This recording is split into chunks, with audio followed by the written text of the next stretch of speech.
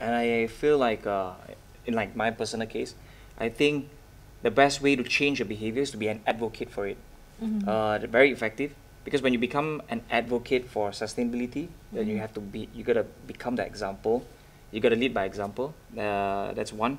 But I would say like a lot of these things might seem intimidating, troublesome. So that's why you don't start it off like straight away go zero waste. That's like that's a Yeah. tough thing to do.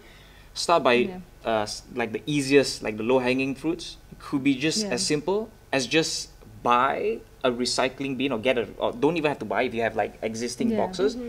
Just instead of having just a dustbin, get like 4 boxes, one for glass, plastic, paper, and then I want aluminum or metal. Yeah. And then just instead of throwing to the bin, now you just throw it in to these 4 different bins. Yeah. That's how we do it at home. Yeah. It's just the initiative. Yeah. The moment you have that, the moment you get that 4 bins there, then you will have Yeah. you have the opportunity to actually start recycling.